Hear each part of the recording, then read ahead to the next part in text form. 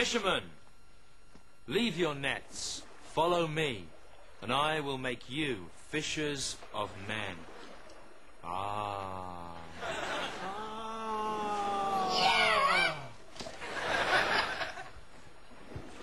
And so I say to you, the scripture that says, he will be taken with criminals, in fact applies to me, and soon the hour will come. Don't laugh, Judas, it's obvious what I meant. But soon I will be taken from you. Oh no, no.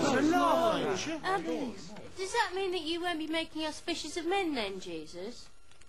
Ian? I was really looking forward to that.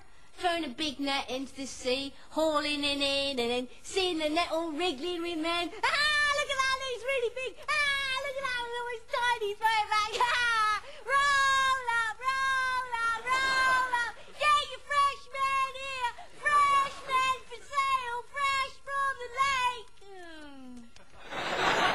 I mean, don't get me wrong, Jesus, you know, I mean, all the other stuff's been really good as well, you know, like the parables and the stuff, and consider the lilies of the field and that. But the only reason I've been following really is because I really wanted to do the men fishing thing. I mean, there's nothing funny about it. I just thought it'd be a good laugh. I'm not gay or anything. Ian, when I said that, I was speaking metaphorically. Hey? Don't you understand it, Ian? I did. Understood it easily. Yeah, well done, Peter. Good. Metaphorically? Yeah. Oh. Well, I wish you'd just said. Well, you know, you've been with me about 3 years. Why didn't you say before if you were worried about it? Well, I thought you were saving it up for a treat. Well, I think you've misunderstood. I'm sorry. Oh.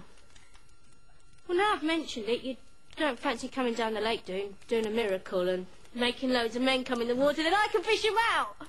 It's not really practical now, Ian. You've left it a bit late, really. Oh, right, well, I'll just go then.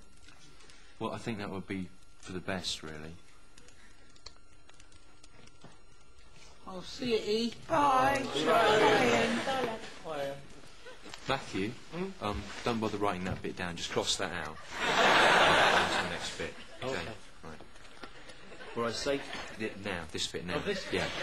For I say to you that he that has a coat but no sword, sell it and buy a sword, for the hour is approaching when the sword will be treasured above the coat. Ah.